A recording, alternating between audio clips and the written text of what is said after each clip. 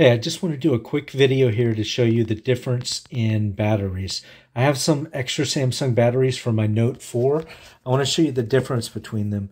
This is one that's in pretty good shape. You can see it's not swollen at all. You can see it's flat as can be. I think it just doesn't hold a very good charge. I think it's pretty old. Here is one that is a little more, a little puffed up, a little swollen.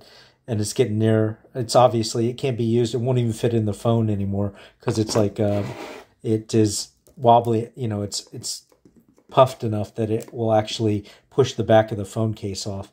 And then we'll go to the next one, and you can see this one is really a danger. And I'm actually going to get it out of the house here soon. You can see it is super puffed. It looks like the Marshmallow Man is inside that or something, but you can see it's really puffed up, and you can see it. Oh, look, it spins around like a top. But anyways, I just wanted to show you guys how puffed up and like different cells can be.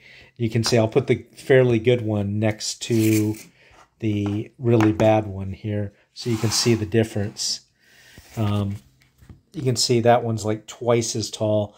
It would never fit in a phone, and I would be scared to take this on a airplane or any other place that's sensitive. I'm going to get it out of my computer room now. And anyways, I just thought it would be neat to show you what happens when a lithium-ion battery goes bad. So anyways, thanks for watching.